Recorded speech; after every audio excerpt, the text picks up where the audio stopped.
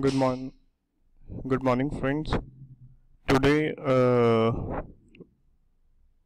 we will talk about the eye injuries, the ocular trauma. Okay. What do we mean by ocular injury? Ocular injury can be from a fist, which causes a blunt trauma. It can be from a sharp object, which causes a penetrating trauma. A double penetration is known as a perforation. We have to intervene in the ocular injury cases before obtaining the vision. And the thorough ocular examination for the soft tissue around the eyeball has to be done. We have to check for the canalicular integrity and the nasolacrimal duct integrity. We have to always rule out the globe rupture.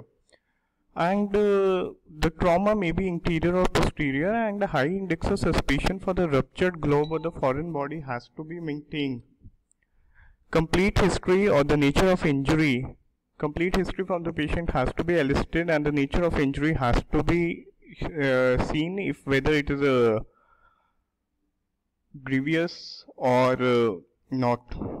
And thorough and medical ocular examination has to be done, including slit lamp examination and the fundus examination, and we have to follow the dictum of doing first, do no harm. Okay. And the first topic in the eye injuries is the chemical burns. Chemical burns can be caused by alkali, for example from the fresh mortar or the whitewash. Alkalis are lipophilic and saponifies the membranes, and thus it easily penetrates into the eyeball, causing necrosis of the tissue and the occlusion of the limbal vasculature. The immediate findings are the chemosis and conjunctivitis. Cornea is clear but denuded and can be seen by the fluorescein. And the late changes that can be seen are the eschar formation, granulation, and the corneal ulcer. The eye shrinks and the glaucoma is formed. For the treatment of the alkali burns, we have to irrigate with the normal saline for 30 minutes or till the pH returns to normal. The particle of limes have to be removed under the local anesthesia with the forceps. Antibiotics, topical antibiotics and cycloplegics have to be prescribed. Corticosteroids are given for the first 10 days to prevent symblepharon. Acetazolamide, that is carbonic anhydrase inhibitor, has to be given to decrease the IOP if it is raised. Ascorbic acid has to be given as it is a rich antioxidant. The tetracyclines have to be given as they help in collagen formation. To inhibit collagen degradation, what all have to be given here? 10% sodium citrate, 5% N-acetylcysteine, 1% medroxyprogesterone in the form of topical eye drops formed from the injection, that is in the fortified form. And the glass rods has to be swept around the eyeball and the eyelid, between the eyeball and the eyelid, to prevent the formation of the symblepharon. Contact lens, soft contact lens can be used between the eyeball and the eyelids so that symblepharon does not form. If there is avascularity, limbal stem cell transplant or amniotic membrane graft can be done. Okay. If the chemical injury is from the acid, we don't have to worry as much as we have to worry from the alkali, because the acids denature the proteins, but they don't penetrate because they precipitate and coagulate the proteins and hence can't penetrate inside the eyeball. But still the treatment is the same as both stronger acids and alkalis.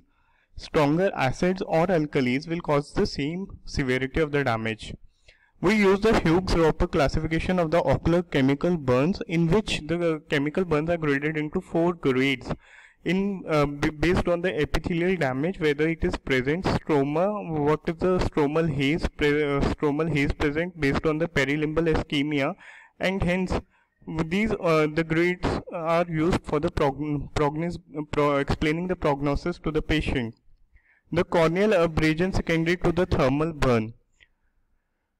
we have, when the patient presents with the corneal abrasion secondary to the thermal burn, we have to evaluate the patient with the history, in which there is a history of exposure to the welding or the sun lamps without the protective eyewear, or the UV exposure can cause the snow blindness. The symptoms can be moderate to severe ocular pain, foreign body sensation, red eye, tearing from the eyes, and the symptoms are worst within the 6 to 12 hours of exposure. The critical sign of the thermal burns can be confluent epithelial defects in the interpalpebral distribution. Confluent epidefects in the interpalpebral distribution on the cornea, which can be seen by the fluorescent staining. How we do the workup of this patient? We have to evaluate for the history, we have to do the slit lamp examination, we have to rule out all the possible causes of the chemical burns, and we have to treat this type of the patient with the cyclopelagics, and the cyclopelagics help to reduce the ciliary spasm. We have to give the topical antibiotics and topical analgesics, and the optional pressure patching can be done, which help in epithelial healing. Okay, epithelial healing. Next, after the chemical and the thermal burns, we come to the mechanical injuries of the eye, which can be an open globe or the closed globe. Open globe occurs when there is a full thickness laceration of the corneoscleral coat of the eyeball, and the object penetrates into the inner structures of the eye. And the closed globe injury can be closed globe, which can be contusion or lamellar laceration, or open globe, which can be divided into full thickness laceration or a rupture. Laceration is further divided into penetrating, perforating, or an intraocular foreign body. Penetrating is one when there is only the entry wound, and perforating laceration is the one in which both entry and the exit wound is present. Based on the blunt, penetrating, or perforating trauma, various features can be seen in the structures of the eyeball, like conjunctiva is abraded.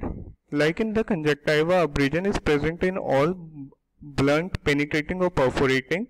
Cornea is abraded or lacerated in blunt trauma, while it is lacerated in penetrating or perforating trauma. Scleral laceration can be seen in all type of trauma. Interior chamber hyphema can be seen in all type of traumas, and prolapse can be seen in penetrating or perforating trauma.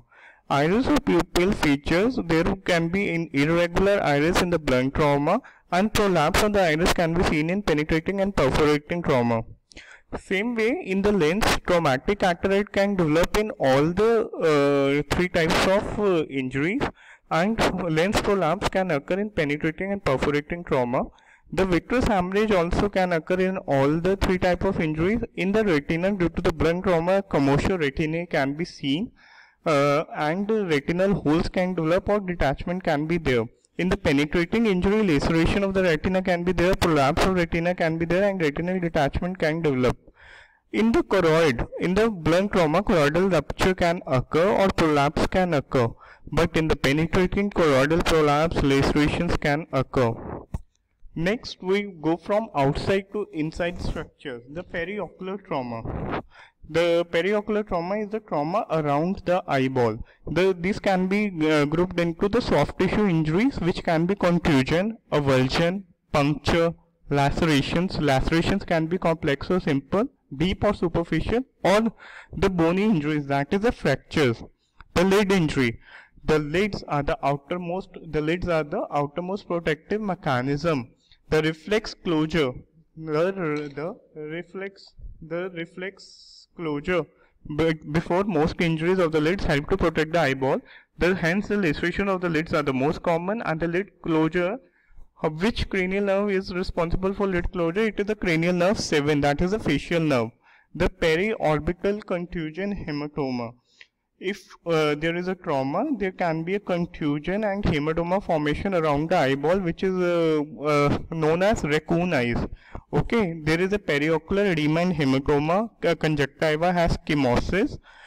There is a good vision of the patient. The subconjunctival hemorrhage can be present. A mild ptosis can be there. Intact extraocular movements are seen.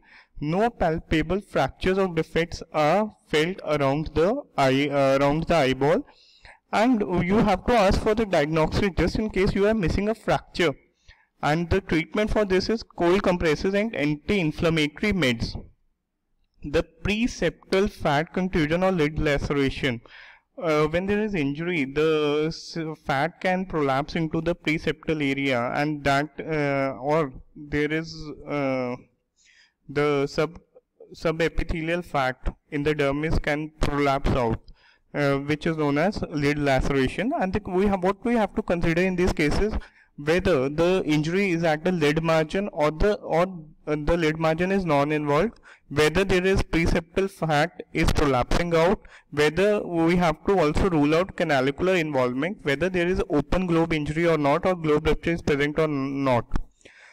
Okay, the non-margin laceration, if the laceration is non-margin, not involving the margin, we have to do the thorough-ocular exam and the primary repair of the lids, and we have to give oral antibiotics and analgesics. Eyelid margin laceration, if there is a margin laceration, we have to align the eyelid margin, we have to oppose it with the help of the sutures, we have to need to move the tissue around, we have to use many flaps and grafts depending on the how much is the tissue defect. Okay, the next topic is ruptured globe. That is caused by the ruptured globe. So you can see the rupture, that is the corneoscleral laceration, which can occur because of the blunt trauma due to the excessive pressure. In the ruptured globe, what we find is the significantly decreased visual acuity. The patient complains of sudden diminution of vision. There is a shallow, flat interior chamber because of the aggression of the aqueous. There is a altered size and position of the pupil. The visible tracks can be seen through the lens or the vitreous tracing the line of the passage of the foreign body. There is a marked conjunctival inflammation in the form of chemosis. Subconjunctival hemorrhage can be seen. There is a total hyphema with a low pressure, and the Siedel's pressure is test is positive. We have to abide by the dictum of do no harm by avoiding applying pressure on the eye or avoiding any screening. And this ruptured globe may be due to any blunt trauma, penetrating or perforating mechanism. So we have to always know the history before labeling it as a blunt injury or the sharp injury. And the eye shield has to be given so that no pressure is there while patching the eyeball. As a treatment, we have to keep the patient nil paroral as he arrives in the emergency room for the possible surgery later. We have to give the antibiotic coverage and the tetanus prophylaxis. We have to consider antiemetic so that the excessive staining is avoided and the contents are not expelled from the eye. We have to do ancillary tests to rule out the ocular rupture with the scans. And we have to arrange for immediate surgical repair. If there is any delay in the surgical repair, sympathetic ophthalmia may affect the other eye which is not involved in the trauma. And when do you remove the eye? We have to consider the findings of no light perception by at least 3 consultants. Otherwise, primary repair only has to be done in cases of a ruptured globe. Here is a flowchart showing the open globe injury management, in which we have to expose the wound using traction suture and the peritomy as needed, but we have to avoid putting pressure on the eye. If there is no tissue prolapse, we have to clean and suture the wound. If there is iris prolapse, we have to reposit if viable, if the iris is viable and non-contaminated. And we have to free the tissue by the wound edge manipulation, direct irrigation, pharmacological manipulation and sweeping from behind. If iris is prolapsed, we have to excise it if non-viable and contaminated or epithelialized by minimizing the traction, cut flush and eyeball surface. If there is a choroid, ciliary body and retina prolapse, we have to reposit if at all it is possible. And if the vitreous is prolapsed, we have to excise that vitreous, and preferably by vitrectomy probe and not by the scissors. We have to use the vitrectomy probe for the cutting the prolapsed vitreous.